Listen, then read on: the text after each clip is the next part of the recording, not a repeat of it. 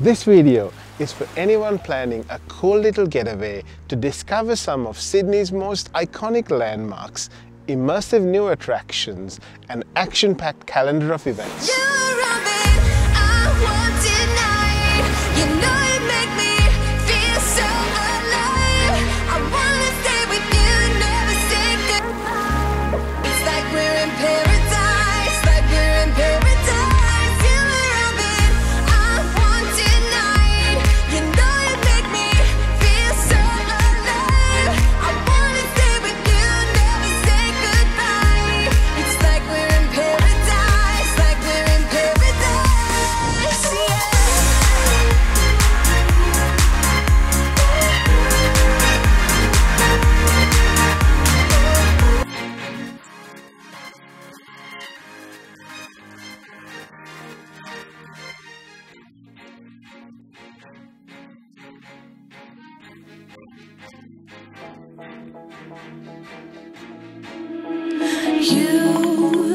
You've been hiding in the shadows way too long. You always thought that you were weak, but babe, you're wrong.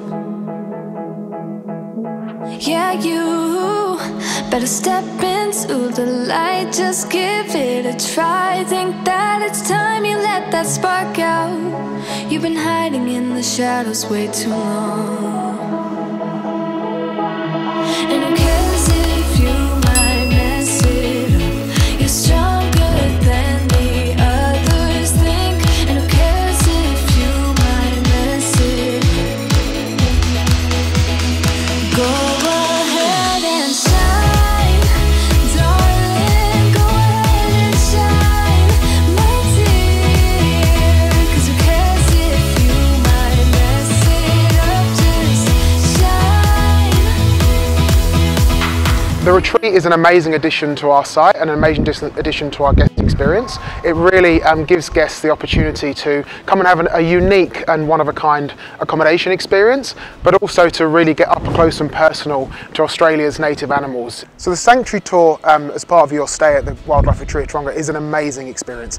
You get to interact and understand more about some Australian native animals you potentially wouldn't have known about before. So within the sanctuary we have koala, echidna, rufous bettong, and they're animals that even a lot of Australians had never understood before. So it's a really good opportunity to understand about those animals and the conservation work that Taronga's doing.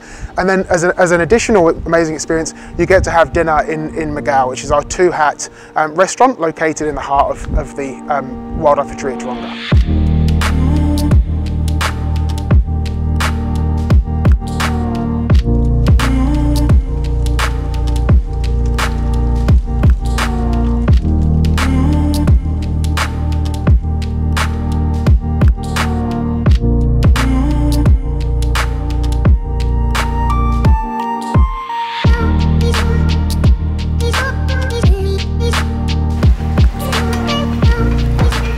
Welcome to Miguel Restaurant at the Wildlife Retreat in Taronga Zoo.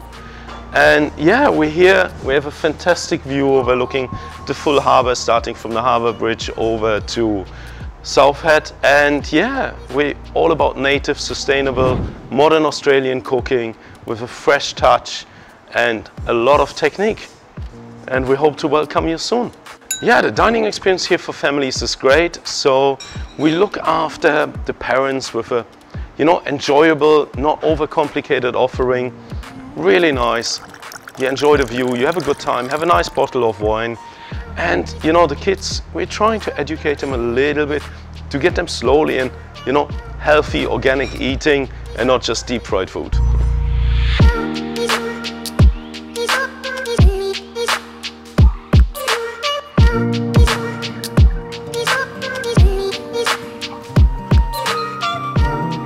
This is as good a day as any to start the rebuilding of life. The roads that lay open are many when the old one's gone under the knife. And I can feel the sun on my skin. Beginning to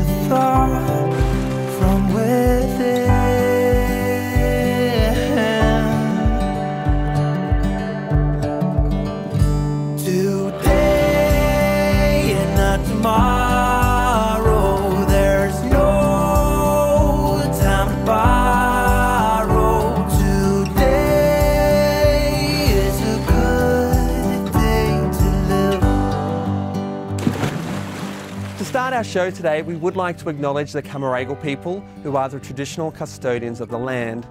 For tens of thousands of years, they've understood the connection between the land and its wildlife, and we here at Taronga do feel very honoured to try and follow in their footsteps as shared custodians for the wild.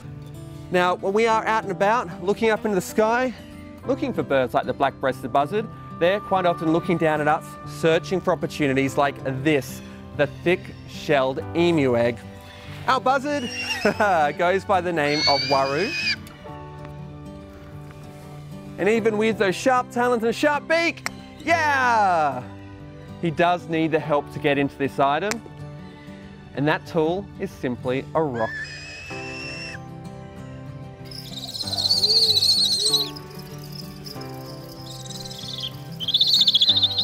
Have you ever had that feeling that you're being watched? Owls, they are everywhere, and you might not see them, but they will see you out in the country and even in the city.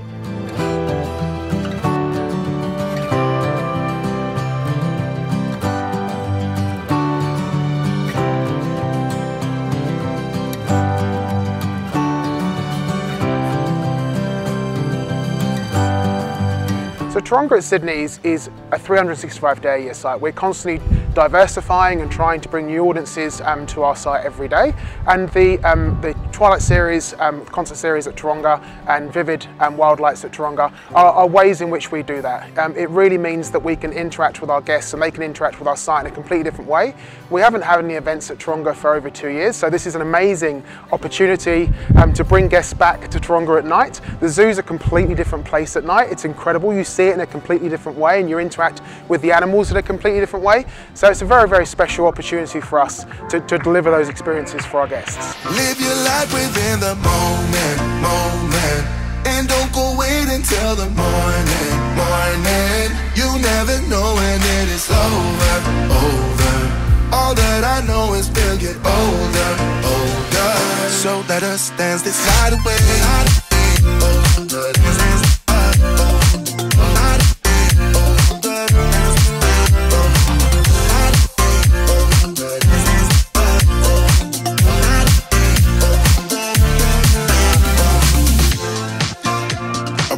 To the groove and the light that flickers. We get lost in the crowd, it's getting thicker. We get away from the drinks and chatter. Haven't said a word, but it doesn't matter. Feel the air get thinner. Standing in a blurry dream. No one else can see us. Live your life within the moment. And don't go wait until the morning. You never know when it is over. All that I know is we'll get older. So let us dance this night away.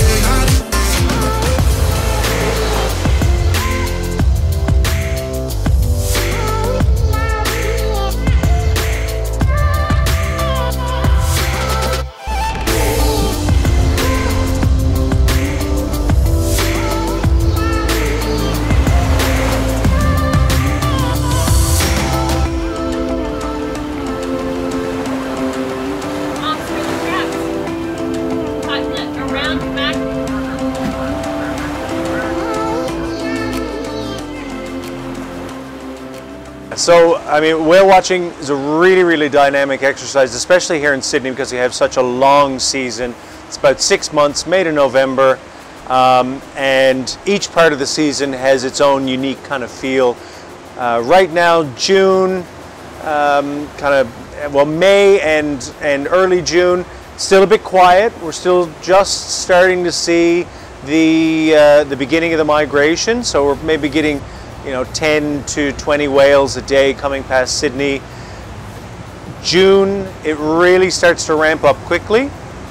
And then in July, you're kind of at the peak of that northern migration. You're seeing lots of whales, and you're also seeing the mating rituals, the competition pods, a lot of activity and action. It's a really neat time to whale watch here off of Sydney. Through August, you kind of see that sustained till about the middle point, and then the numbers start to die off as most of the population is north of here, up in the tropics for mating. But then once September rolls around, they start coming south again, and it's very similar. It starts out with a trickle, and then kind of the rising tide of the numbers coming through, and that's when you start to get really curious, interactive whales. They're incredibly relaxed. They're slow moving. Usually great big adults who just want to check out the boats and hang out underneath the boat and look at you. And you can spend an hour with one whale just underneath the boat looking up at you. It's phenomenal. And then that slowly changes over to the very last thing we see through kind of later in September and then through October, which is the mothers and the calves. All the newborn babies that are coming down out of the tropics, heading for their first feeding season down in Antarctica.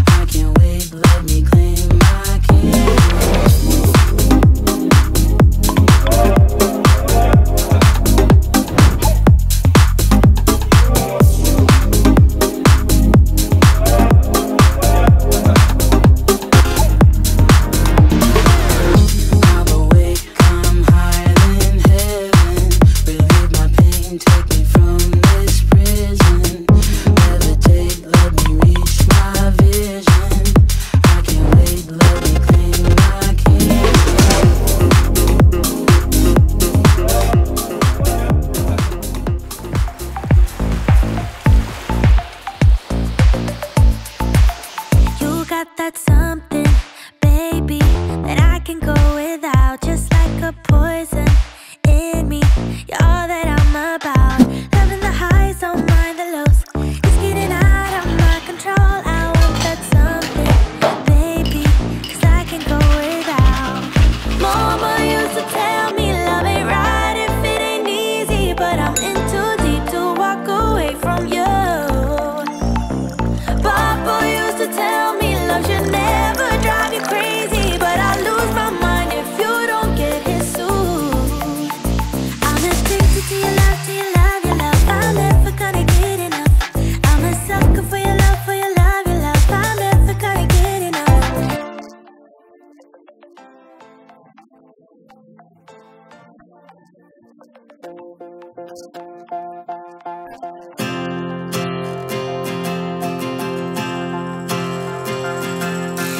This is the hour, the darkest place.